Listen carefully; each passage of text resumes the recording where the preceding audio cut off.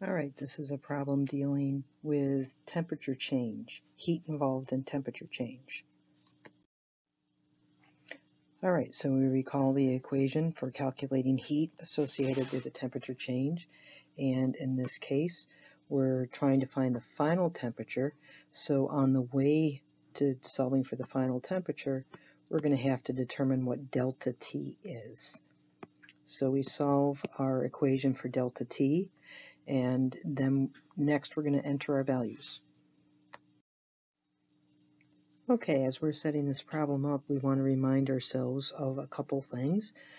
Change in temperature is going to be the same whether it's expressed in Celsius degrees or Kelvin degrees, because the size of a degree is the same in either one. So it doesn't matter whether we do delta T in degrees C or K. The other thing that's going to make our calculations a little bit easier is to immediately convert in our head from kilojoules to joules. We know we want to do that because joules is the unit that is used in our specific heat capacity. Okay, one more thing we want to remind ourselves of. If we look at our identity, of our specific heat, we're going to use this identity and we can write two different conversion factors. We can say 0.129 joules is equivalent to a gram K, or we can write a gram K as equivalent to 0.129 joules.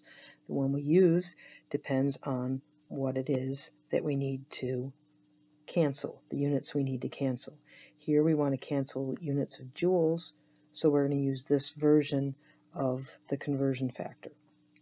Now if we look at our units, we see that grams cancel and joules cancel. We're left with our delta T expressed in either degrees C or K, and as I mentioned, it makes no difference for delta T whether or not we use Celsius or Kelvin degrees, because they are the same size. It amounts to the same thing. So we're set to just chunk these numbers out and get our answer. All right, so we've calculated our value for delta T. Now we know delta T needs to be added to the initial temperature because we know that we're adding heat, so we would expect an increase in temperature. So we can get the final temperature by adding delta T to Ti. All right, so we've done this. We've added 25 degrees to our delta T, and we get our final value of temperature. We need to round to the nearest degree, because this number here is only good to 3 sig figs. So this number here is only good to 3 sig figs. Now, be careful here.